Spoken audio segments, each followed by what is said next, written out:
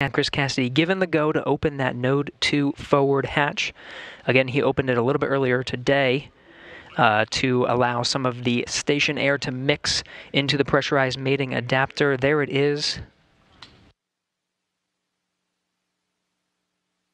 Now again, there's a few more hatches to open until we are able to welcome Bob and Doug aboard the International Space Station. You're looking through the hatch into the pressurized mating adapter.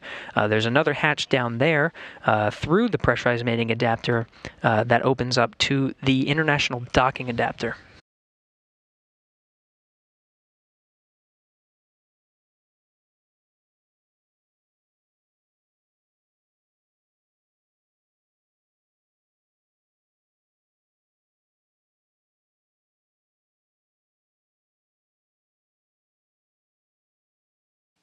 This is Mission Control Houston. Chris Cassidy opens the hatch to the International Docking Adapter, 11:37 a.m. Central Time.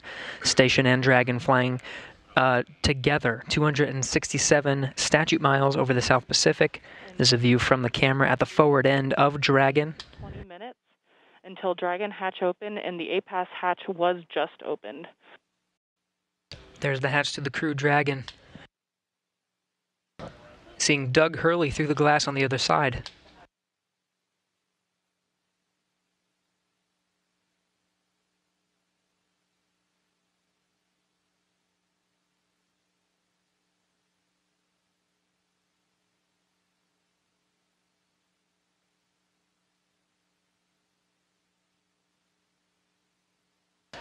And there's Bob Behnken.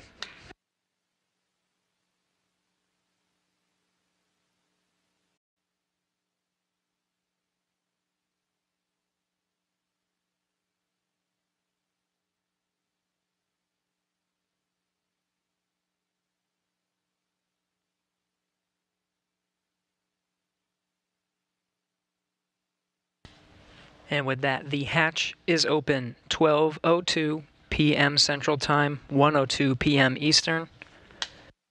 Bob Behnken and Doug Hurley open the hatch to the International Space Station after launching from American soil on a U.S. vehicle for the first time in 9 years, the first time ever for a commercially built spacecraft.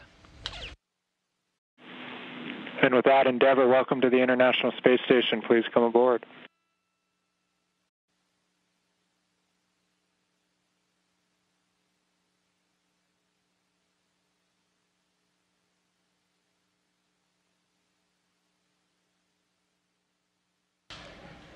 We have Bob Behnken from SpaceX Demo-2 mission entering the International Space Station.